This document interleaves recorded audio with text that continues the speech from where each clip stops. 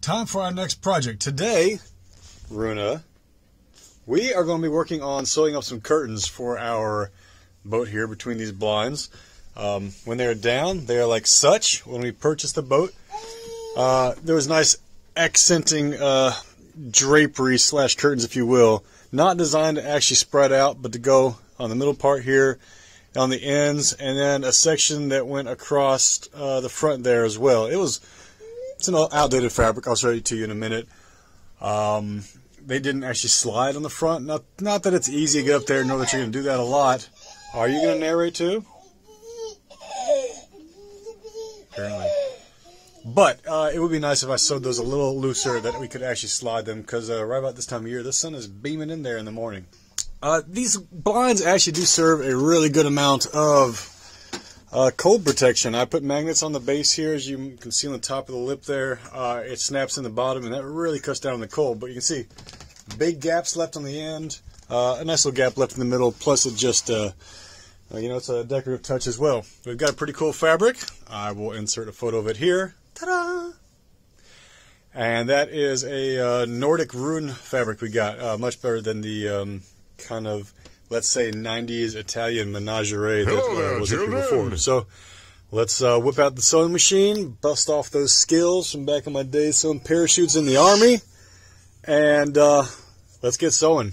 This is our home, and this is where we live in Seattle, Washington. That's me, Eric, my wife, Roshri, and these are our kids. We got tired of the usual corporate America, long hours, living for the weekends and living for retirement.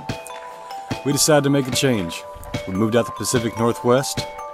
We cut our expenses, we cut our income, and we decided we were going to focus on what matters most. Life, experiences, spending time with our kids, spending time with our friends and family, making the most of every single day, and truly living life to its fullest. So come join us as we explore this world. It's a lot to see and a lot to do. Let's get going. So here are our old ones. We've got a stack here. I'm not exactly sure where they go. Ideally, I would have labeled these as we took them down, but I came home one day and Dev, in a fit of rage, had literally taken them all down and said she was done with them. And okay, we're done with them, so we're going to move on to the next ones. I've got some here, similar sizes. We're going to, this looks like a front one. I'm going to use these as patterns, obviously, so let's see if we can decipher what exactly we got here and what we need to make copies of. All right, good news is that we only have two sizes. We've got this large rectangular size here, and then we got these three that are the same. They have hems for bars down both ends, so that's gonna that's gonna be our front. We've got like 12 of these though, and in here there's showing me 1, 2, 3, and then 4, 5, 6. So we're gonna go look around the boat and see where else she might have ripped things off that we don't know about. All right, here we are in the very, very front. 4 of the boat front head. You got 2 little ones here, but that's not that fabric. That's too small, and it's already got a nice, cool, nautical fabric there. Head back into the, don't look at the floor. Look at Michelle's bed. It's nice and clean. Looking at this cabin here, this is the kids' cabin. Now, there's a rod there. That's definitely going to have a covering. That could be one that just pulls sideways, or you could technically have 2, although I think that's a little overkill. So we'll just say 1 there, 1 over Asha's bed, so that's 2. Now, in the rear head, I do have a bar here, as you can see, which would allow me to have a curtain that kind of slides along and covers that porthole window. I'm thinking we're probably just going to skip that, but we will confer with the boss. So, here's the fabric. I think I can tell already we're going to be severely lacking as to the quantity we need if we're going to come anywhere near the number of panels we had before. And it's a little sheer as well, so it's going to let a lot of light through. Not as dark as I might like, but you know what? It's the right price. Let's sew it up, give it a shot, see how it looks, and go from there. All right, before you go and start cutting up your fabric, it's important to measure up the panels. Take 2. All right, before you start cutting your panels, it's important to measure up the section that you did have. All right, before you start cutting up your panels, it's important to measure the section you do have with the fabric that you have. You might find that if your fabric size is limited, as mine is, there are in actual individual sections here, that if you cut it the same size as the original one, because you got to remember, you got to allow overlap here. So we've got a hem on the bottom, we've got a hem plus a section here sewn in for the rod for it to slide on. You got to allow that overage on the sides as well for a hem. You might find that if you cut your new fabric the same size as the old one, you might not have enough on this one square for 2 pieces, but if you cut an inch off, you might be able to get 2 pieces in. In this case, it looks like we're going to be perfect. I don't even need to trim this thing top and bottom, which is great. And I think all I have to do on each section is simply split down the middle, and my hems will take care of the rest. So that worked out perfect. All right, you can rip it to pieces now.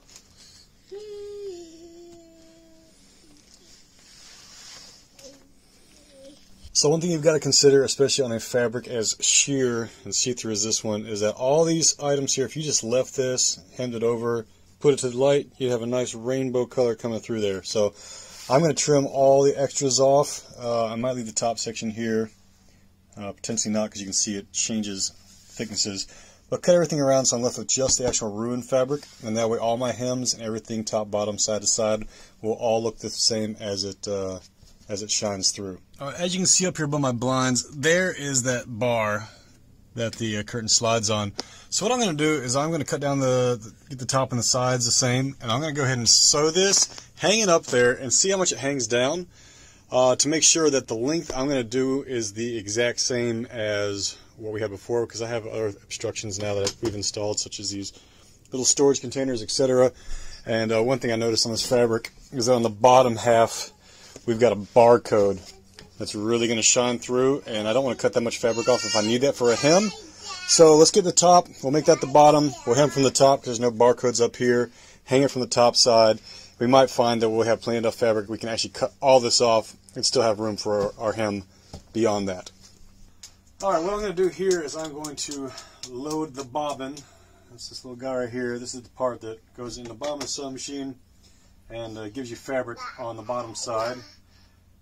Sewing machine works that you actually have thread running along the bottom and along the top, and the sewing machine locks those together nice and tight. So I am going to load this guy up and get it kind of wrapped around here where it goes. Running it on here gives it tension.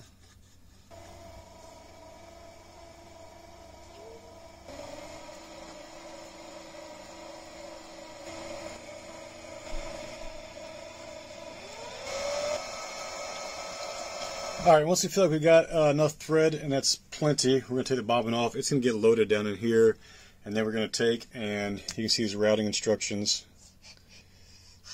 Get the thread, run through here, down through, there's numbers 1, 2, 3, 4, and such. Get it loaded, and then into the eye of the needle. As you can see here, everything is loaded up correctly. Hopefully I got enough thread on that bottom bobbin. I not have. It's never fun to run out in the middle of a piece. See the thread comes down there through the needle. I'm going to simply load some fabric in here, drop the foot on it like such, and we'll start making some hems. I'm going to put a simple hem around the top and both sides of the fabric, leaving that bottom open so we can adjust the length in the future. I'll get that simple hem, that'll lock everything in. I actually did run a piece of flame, a little lighter, down the edge of this fabric as well. Obviously it's synthetic, and that just kind of kept it from unraveling it anymore. So here's here. Yeah. Alright, so I got my fabric in here. I've started sewing. Started at the corner. Went forward a little bit, then backed it up just to kind of stitch over itself, kind of help hold that thread. You could pin this, you could iron this. I'm confident in my ability to hold this little kind of 1/4 inch lip here, run it through. As I'm sewing, I've got a foot pedal. I'm applying pressure forward and back just to kind of hold the fabric tight, and then I'm helping it advance. It'll feed it, but it's nice to help it. It's kind of thin fabric.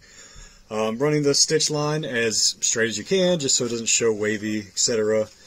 Moving my hands as I go, keeping about that thickness right there, pushing the pedal, and just working it down the line.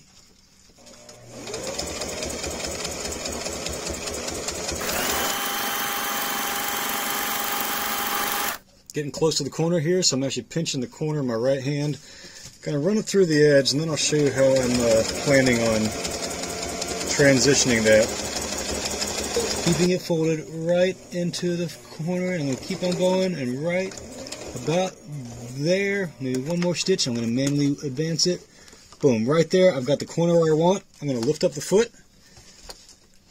My fabric is locked in because the needle is still down. Rotate what I want. Put that foot back down. And now I'm ready to continue down what will be the top here. Now I might have to advance the fabric a little bit. It's going to be a little tricky here because I don't have much to push on. The foot doesn't have much to work with. Kind of running it in a goofy direction just to get it to advance. And then it should kind of smooth itself out. There we go. You can always go back and check, see how that corner looked.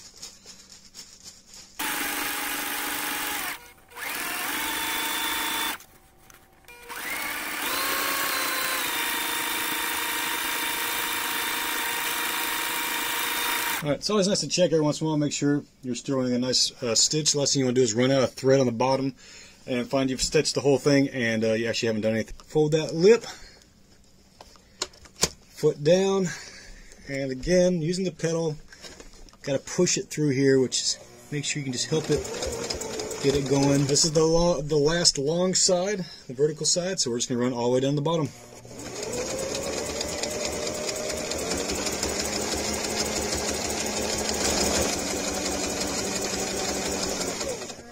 Alright, getting to the end here. Ideally I would sew all four sides, but as I mentioned, I'm going to leave the bottom end, whatever that fancy name is, unfinished, but fancy. That way I can fine tune that length in the future. So I'm going to just end this stitching as if it was the end. I'm going to come all the way to the end here, get the fabric as far down as I want. I have a little reverse button on the sewing machine, push that, keep pushing the pedal, it's going to back itself up on itself. Then I let go forward again. That just puts a bunch of stitches through the other stitches. Kind of helps keep everything nice and bangled together. Flip the foot up here. Now I'm free. Got my thread. It's pulling from the top and bottom. Get it where I want. There you go. Some loose ends to get cut up, as you can see. Okay, I've got a nice hem. Run the entire length down. Get that line nice and straight-ish. And you've got now four corners of this fabric. Now we can start measuring how much we want our top fold to be for putting the rod through, etc. Alright, so now I got my panels sewn on the three sides. I went and compared at this point to figure out what my top hems were going to be for the rods going through. I went back to the original piece.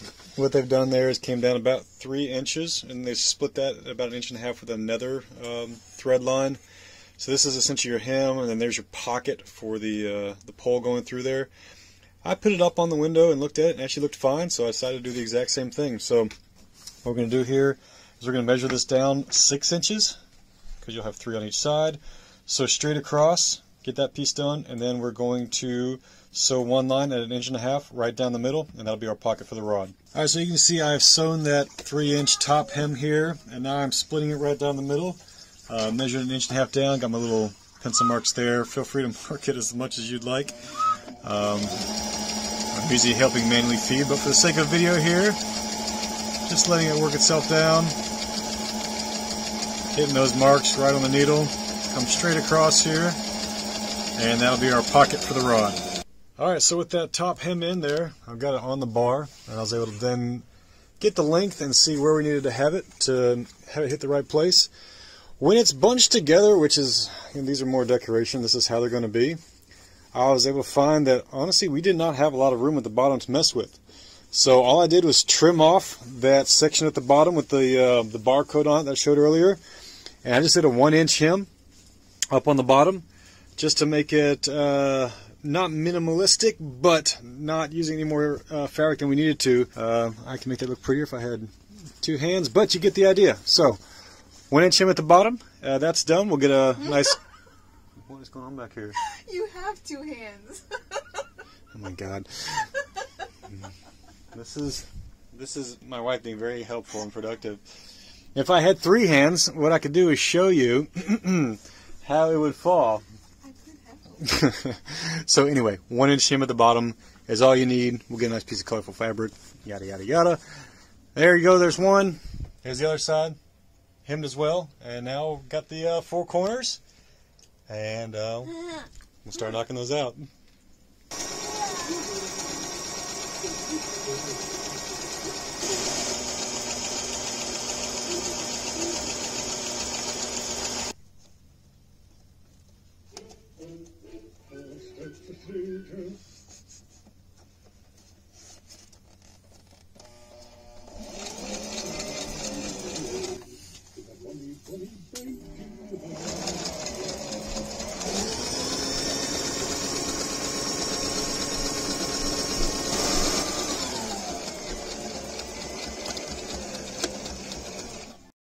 Alright, and there we are. So you can see all the curtains finished up. We have 6 in total. I've gone with a knot for now just to make it easier to keep them out of the way of Runa. We did not have enough fabric, as I mentioned, to do the front, so that fabric is on back order. It'll take a couple weeks. When it comes in, we'll get those sewed up, show you guys what it looks like. But there we are.